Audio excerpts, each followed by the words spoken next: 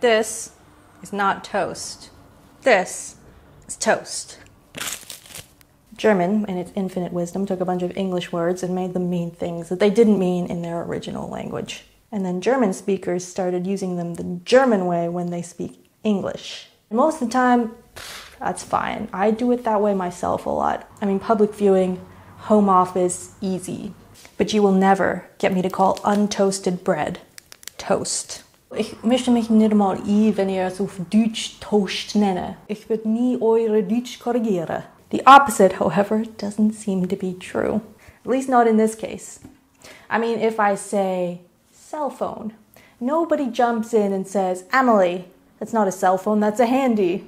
Or if I say clothes dryer, nobody says, no, that's a tumbler. But when we're talking about bread, suddenly it seems to be okay to correct a native English speaker on her English. Is it because you think this kind of bread is American and somehow lower class? It's not about the quality. And this was made in Switzerland. I've personally seen actual Swiss people eating it. Yes, other kinds of bread are better, but this is still bread, just like non-bread is bread, flat bread is bread. It's just a different kind. It even says, helles Weizenbrot on the package. You guys wrote that, I didn't. Toast is toast because it's been toasted. Yes, that means this is toast too. This is toast. And this is toast. Some Swiss people don't actually consider this to be toast. What do they call it, you ask? Toasted bread. Swiss people, however, really don't want to call this bread.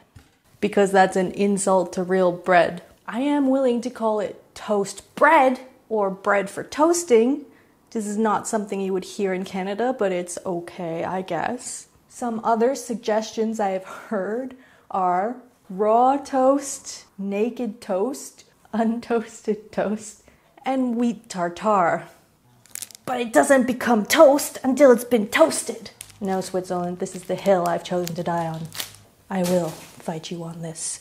I will meet you in 5 minutes outside in the comments.